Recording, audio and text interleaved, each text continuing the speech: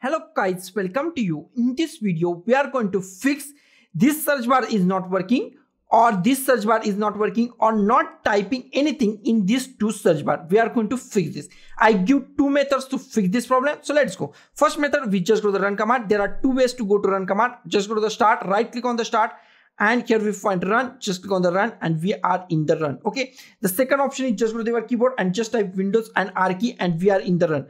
Just copy this command from the description. I just give this command in the description. Just copy and paste it at here and just click on the OK.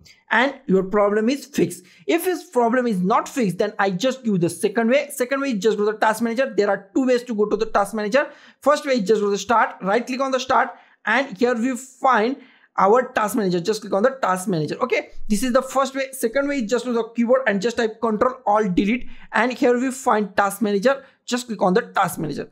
In task manager, just scroll down and just find Windows Explorer. Just find Windows Explorer and right click on the Windows Explorer and restart it. Just restart it. It's restart your all services and your problem is fixed. So I just close it and just go to start, and this time my all typing is working in both in this search and on in this search. Okay, so guys, this is the simplest way to fix this problem. So guys, thank you for watching this video. Don't forget to like, share, comment on this video and don't forget to subscribe the channel.